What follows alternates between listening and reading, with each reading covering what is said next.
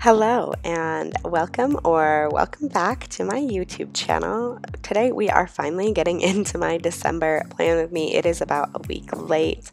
I had a terrible illness, just like the common cold, but it was awful and I lost my voice and I'm still kind of suffering, so I'm sorry if my voice isn't normal or doesn't sound right. I'm still getting over this terrible sickness. So December is probably one of my favorite months of the year, aside from the blistering cold. I love the holiday season. It reminds me that there are still good people, and most people are very into giving and sharing and thinking about others before they think about themselves. And I love the holidays, and maybe a lot of that comes from having kids now, but I just love it. But for the month of December, I did go I wouldn't say minimalistic, that's not really what I did, but I kind of took a step back and reevaluated what I was doing. I kind of switch things up every month or two, and some months I go really crazy. If you watch my November plan with me, I put quite a bit of time into decorating, where this I feel like I went a little bit quicker and just kind of added some really simple, easy doodles to add some color and give it that, bit of holiday touch, but I didn't go all out and spend a ton of time decorating because I'm really focused on making my journal more efficient and functional. I actually wrote that in my weekly notes recently, that I need to be better about efficiently using my planner, because I find that if you're just writing things in there and then you're never doing anything with them, it's not really benefiting you, and that's kind of the point that I was getting to, and I was just writing things in, whether it be just take a picture on Instagram or just to actually write them down, but then I was never referencing back to them and it wasn't helping me. So this month I am doing a big calendar, which I don't normally do, but for me as a blogger and as somebody who posts on YouTube, I wanted to do it this way and try to use this as like an editorial calendar. So I'm hoping to plan out at least a couple weeks worth of content in advance, so that I know what I'm going to post, and so I know what I'm working on and about how long it's going to take me, and just so I can better plan my days. It puts me in a better state of mind knowing that I can hang out with my kids and plan my days so that I am still being productive but not taking away from time with them. So I did this a little bit bigger, and I'll have room for some pretty small, simple notes. And then along the right hand column, I just have a spot that I'll have for like open notes and ideas, whether it be blog post ideas or YouTube video ideas or what I need to do in the future. There's a lot to do in December. I have to change my name over. It's been how many months since I got married? Like 6. So I have to change my name over, which also includes changing over a ton of other business related documents and banking details, and it's just a pain in the butt. So I have a lot to do this month, and so I really needed this extra space. And my theme for this month, I don't really know what it ended up coming out as. I just feel like it ended up looking kind of like abstract art, but I was kind of going for like a winter wonderland feel. I was inspired by my own work. Does that sound egotistical or what? I've been working on some printable packs for my shop on my blog, and they are kind of December and January winter wonderland inspired. So the color schemes and some of the little doodles are kind of from this pack that I've created of printables. If you would like to check those out, I will leave a link to my shop in the description. I actually don't have them in my shop yet, but I hope to have them in there later today after I upload this video. Like this video, please give it a thumbs up, and if you think that I'm kind of funny or kind of talented or kind of insightful, please subscribe to my channel. I've got some big goals this year, and I'm really hoping to post more to YouTube. I really enjoy this platform. Video is not my best skill yet, but I'm working on it, guys. I promise I'm working on it and I'll get better. So I would appreciate the like and the subscribe if you haven't. And thank you to all of you who already have. And also, while I have just a minute here while I'm doodling and whatever, I want to say thank you to everyone that came out to Pinners, Utah last month, or this month, at the beginning of November. It was amazing, and it was my first time doing public speaking, and I was a little nervous actually. But everyone in my workshop was super supportive, and I really appreciate it. It couldn't have turned out any better, and I look forward to doing it again, maybe, hopefully, next year also. So this is my habit tracker and goal page. Now, my habit tracker, it actually kind of scared me when I very first drew it up because it's so small. I think in total I have seven habits this month in comparison to 14, so I cut a whole bunch of them out, and it's not because I don't think they're important, it's because I feel like a lot of them I'm just doing anyways, and I've created them as habits, so I no longer need to really track them just because I'm doing them every day, or at least 99% of the days of the month. Instead, I decided that I was just going to pick out habits that were going to help me better accomplish my goals and that I'm more focused on to track this month. So I am tracking my workout. Ooh, there's a spider. So I'm tracking the times that I work out and do yoga, and making sure that I track my calories and that I'm eating healthily.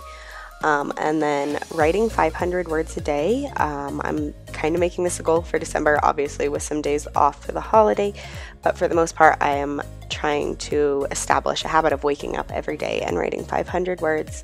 On my Instagram, because I've really been sucking it up at posting to Instagram. Intimacy with my husband, and then reading or listening to podcasts for personal development. So the big thing here that's I'm going to address, because I feel like it's important and everybody goes through it, is that when I did this, the thing that's scary is that these are also the habits that I'm not filling in as often in my previous habit trackers, because they are the hardest to accomplish. They are the ones that are getting me to my goals, but that I'm still struggling with. That's why I have them in a habit tracker, to keep track of them and to better accomplish them. But of course, what the scary part is like, when I look at all my other habit trackers, they're mostly full because I had at least 7 rows of things that were continuously being accomplished.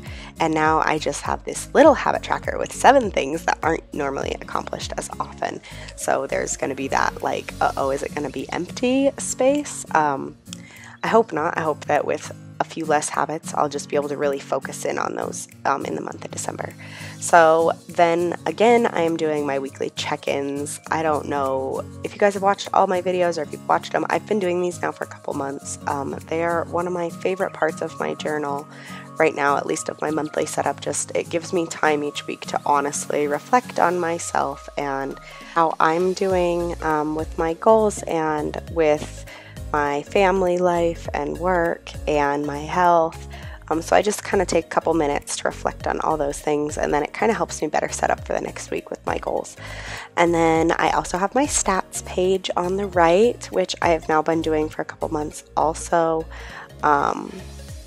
In November, I wasn't quite as diligent about it, and so I know that there were a couple times where I'd go like 3 days and I'd go to fill in like my mood and my productivity, and I'm pretty sure I just kind of winged it, which is not what I want to be doing. I do want to be actually looking at this page and using it efficiently and filling it in each day to the best of my knowledge, because it just, obviously it helps me do my best. So again, you guys, if you've watched my videos, you have seen this page. Nothing has changed on it. This is an exact replica, and it's super easy to make. If you want to add this, I get a lot of people who comment and say that they want to add the stats page into their journal, and it's just, you know, a simple grid, and then you can choose what you want to track in there. A lot of people are using them for health, so whether you add in like your steps in your daily workout, or calories burned, or calories ate,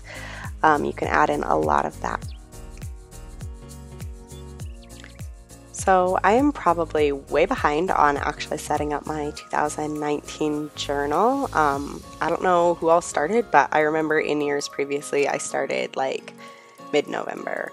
And can we talk about the fact that I'm flipping off the camera half the time whenever I'm like drawing? I'm really sorry about that. I'm working on making sure that I am using 2 fingers to hold down my page and steady myself. So sorry.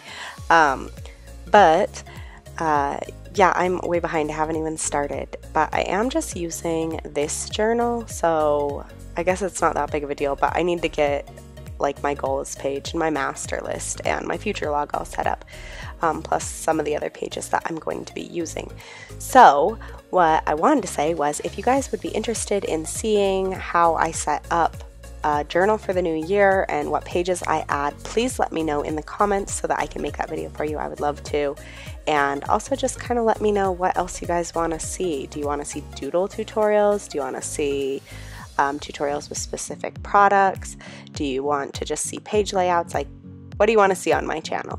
I'm kind of just feeling the waters here because YouTube's never been my main platform, but I'm really enjoying it and I would like to make it part of my main platform.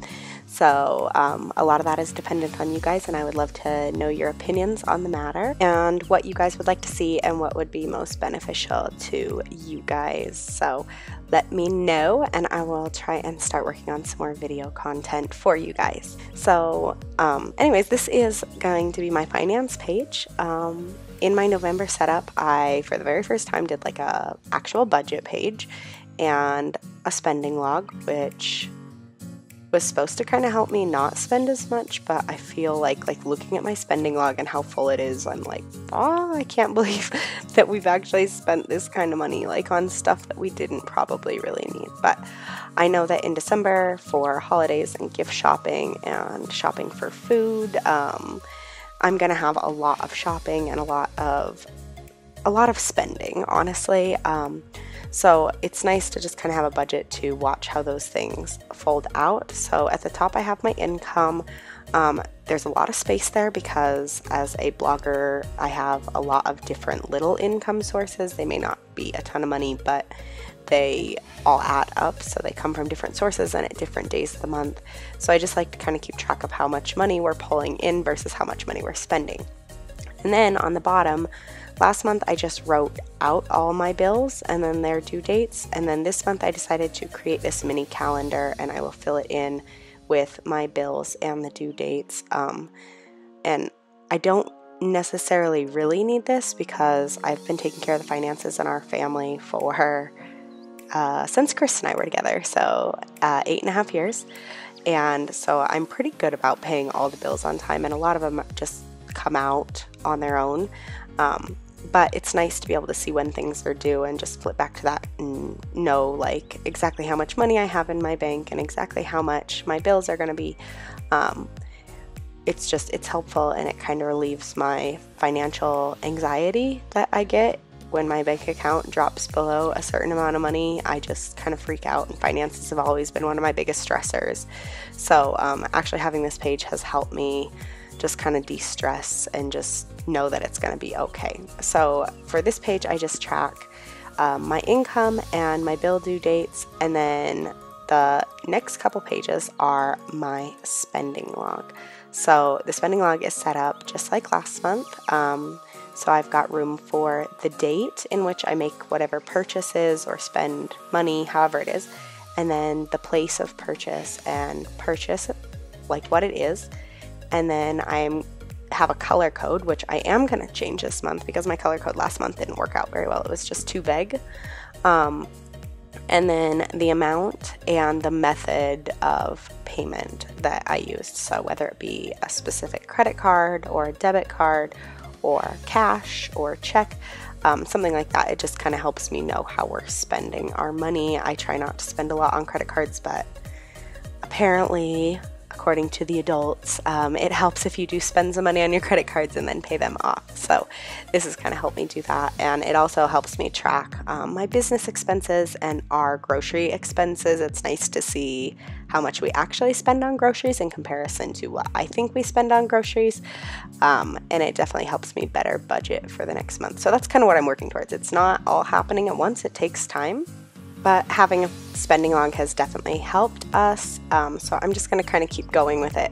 And I use approximately 4 of these pages a month, but I don't set them all up at once just because I get busy or I have other things to do. So I set up the first one, and then as I need the others, I add them in. So I leave some pages blank on the next couple pages and just kind of write in pencil like spending log, so I know to save those pages for the rest of my spending log.